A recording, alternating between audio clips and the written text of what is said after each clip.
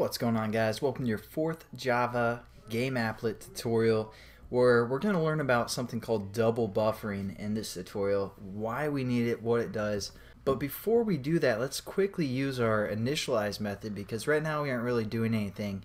And when we run our application, as you can see, it has a kind of no defined size. We can change the size.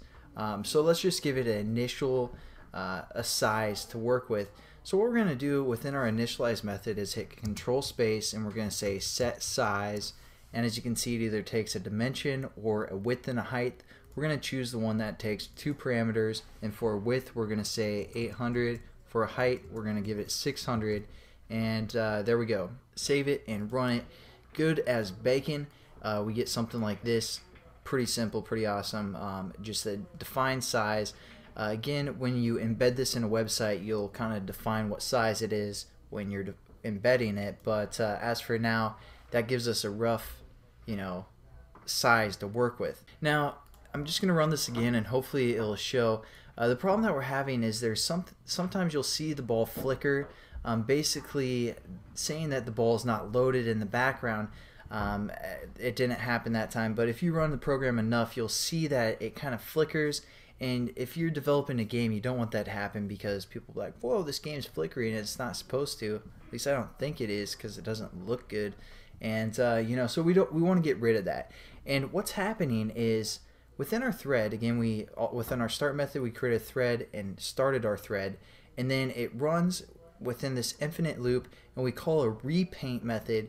What the repaint does is it actually goes through a different method called update first, and then our update method, if there's anything in there, basically all that's going to do is it's going to clear our screen, and then it's going to call our paint method, which we've defined here. So it's going to set our ball up as green, and paint it in the right position, all that stuff.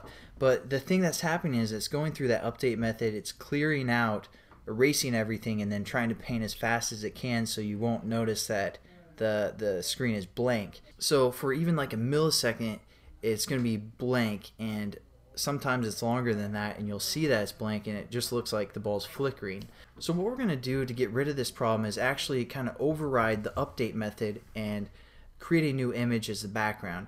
Well, I'll just show you as we go along. We're just going to hit control space, and we're going to call the update method, because again, when we call that repaint method within our thread, that gets called 60 times per second, and it goes through this update method, and then it goes through our paint method. So what we want within our update method is to copy the image that's currently on the screen, get the graphics from it, create like a photocopy, and then instead of saying clear screen, we're going to display that copy instead of a blank screen. So it's basically going to have our old pixels, and then when the paint method gets called, it's going to paint on top of that photocopy that we made and update that way instead of having a blank screen.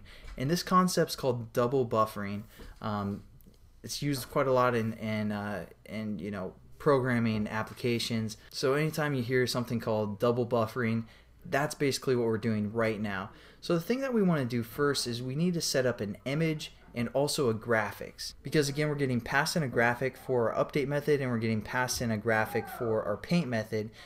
So we also want to have a graphic to kind of copy or get our double buffer graphic, and we also need to set up an image. So I'm going to scroll up to the top of our code here. What we're going to do is we're going to set up a private image. We're going to call this I, and we're also going to set up a private graphics, and we're going to call this G for well, not G, because all of our parameters are named G. Let's go with double buffer G, or double G, something like that. Real gangsta, if you know what I'm saying. And then all we have to do is we have to add our import for our image, so we can use the methods of an image. And again, we've set up an image I and a graphics double G. So now let's go down to our update method, where we're going to make the double buffering magic happen. Now the first thing that we need to do is set up our buffer. So if our image is not equal to anything, it's going to be null. So we're going to set up an if statement. If our image, which is I, is equal to be null, what we're going to do is we're going to set up our image to be equal to, and then we're going to create an image. which is a method, create image, and what we're going to do is we're going to get the width and the height of our current applet. So what we're going to do is we're going to refer to our applet, so we can say this, referring to our applet, and we're going to say dot get size and dot width. We could also say 800 for the width and 600 for the height, but just in case if we change it later on down the road, it's better to program like this where you're getting the size using like a method to get the size of the applet's width, or getting the size of the applet's height. So again, all we're just going to say for the y or the height is we're going to say this dot get size dot height, and that's going to return our height value of our applet, which again would be 600. So again, you could either type 800 and 600 if that makes more sense, or you can use these methods of this applet, get the size of this applet, and then get the width from the size of this applet. Same for the height. So that's all we're doing. We're creating kind of an image with the same height and width as our applet, and then what we're going to do is we're going to set up our double G,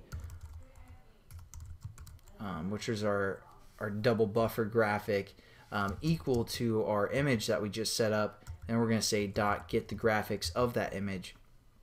Kind of confusing, but this update method will pretty much be the same for every applet that you create using double buffering. That you can just copy and paste this stuff, so it's pretty awesome.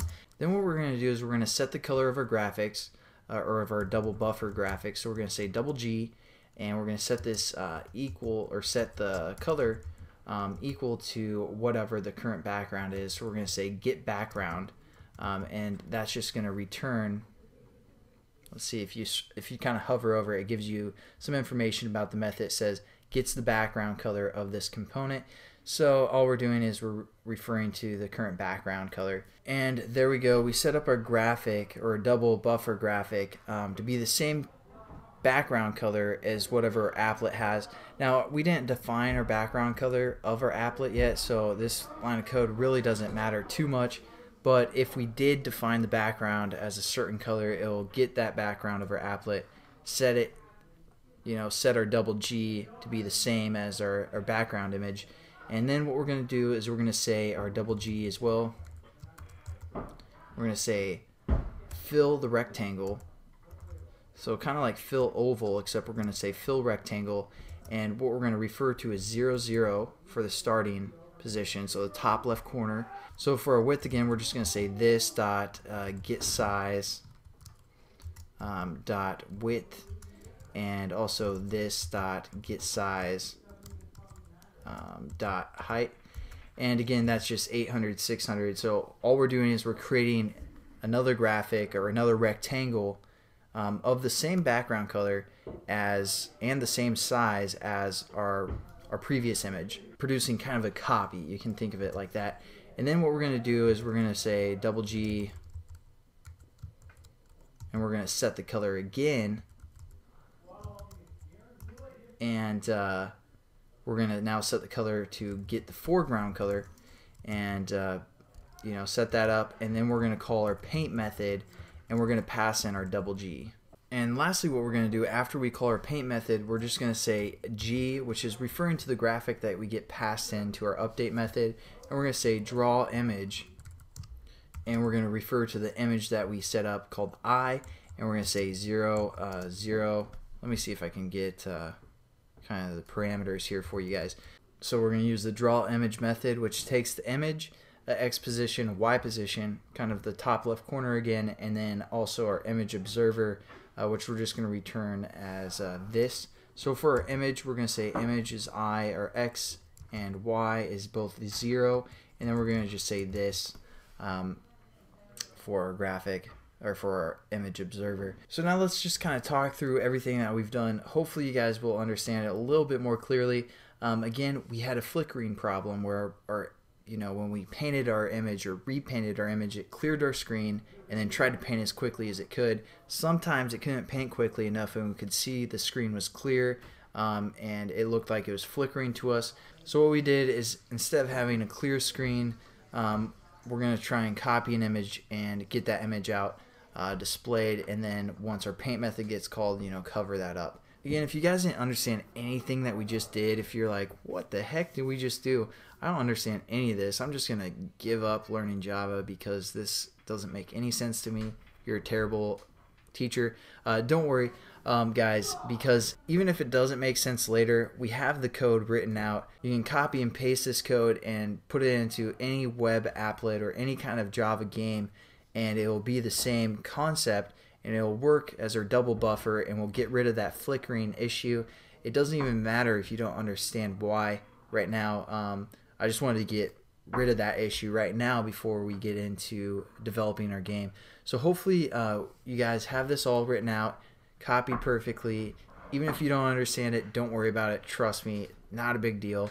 It's kind of confusing to learn about the double buffer, this early on, learning Java game programming. But it is an essential key. So let's just run this, make sure it works. And as you can see, it does. It's cool beans, and we can resize our applet, but as you can see, it's still within our 600 or 800 by 600 frame here. So that's pretty much it for this tutorial. We got rid of our double buffer. Wasn't much of a tutorial. It's more of like, hey, we need to fix this now. I don't care if you guys don't understand what's going on. Just do it, and you're good. So I know you guys probably didn't enjoy this tutorial because you probably didn't feel like you learned too much. It's just more confusing than anything else. But we got rid of one of our main problems, and we won't have to deal with this double buffer issue ever again. So thanks again for watching. Stick with the series, guys. I promise you it'll get better. It'll be more fun. You'll learn more stuff as we go on. But as for the flickering and the double buffering kind of thing that we had going on, that's how you solve it. And thanks again for watching, guys. Catch you in the next one. Have a great day.